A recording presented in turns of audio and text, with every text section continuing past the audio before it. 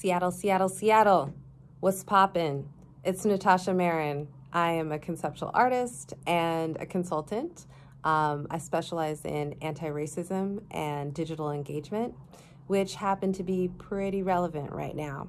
So if you'd like to hit me up for some consulting help, you can. I am reachable at nonwhiteworks.com.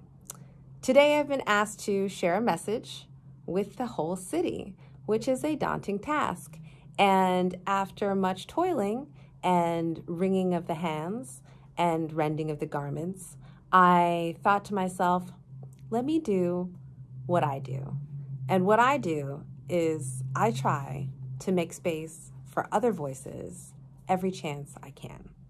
And so with this space, with this platform today, I would like to make space for other Black voices that you need to be hearing, probably much more so than mine. So I'm going to read you a little bit from this book, Black Imagination. It's available everywhere where you can find books, and it came out this year. First message comes to you from Ebo Barton of Seattle, Washington. And here's what Ebo says. In a world where I feel safe, valued, and loved, there would be skyscrapers filled with chairs where cisgender, able-bodied, affluent, straight, white men and women could take several seats for months at a time. We'd call them greenhouses to ensure their growth and sweat from sitting down. Black and Indigenous women, trans women, our women, would burn down what they wished. After taking a long vacation from not having certain people around, lead what they wanted, appoint trustworthy rebuilders, masculinity would be checked and have its own skyscraper. I would live there for months. I would return to new society unapologetically soft and willing. I would know growth and sweat. I would be unafraid to call myself man, to call myself transgender man. I would be a mixed Black transgender man and still be soft and willing and not hated and not afraid. My art would be art and not always be brave. It wouldn't have to be political because of who I am. My art would be art and not always be activism when I wasn't even trying to be. My art would be happy sometimes. People would consume my art because it was art. I wouldn't need to put on my white woman voice to get bills paid or discounts or attention. I could just be myself and maybe not have to pay bills or need discounts, but I'll always need attention.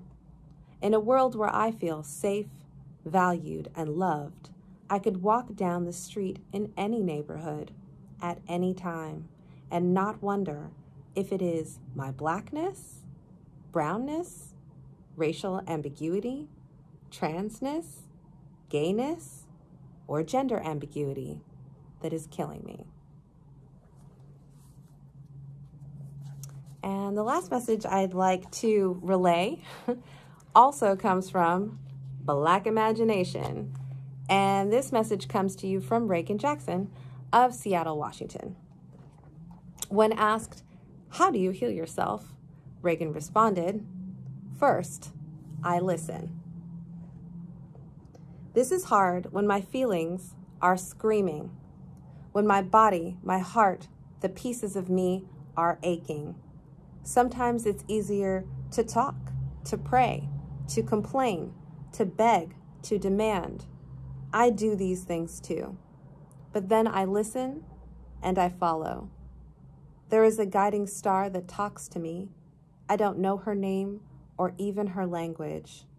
Mostly, she is a dream walker of pictures, sounds, and feelings, and I awake knowing what is mine to do.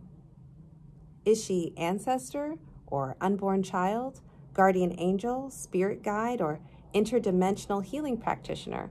I don't know. I just know that when I listen and I follow directions, healing happens. Sometimes there is a ceremony involved, candles or water, writing letters or burning pictures, the release of song or tears.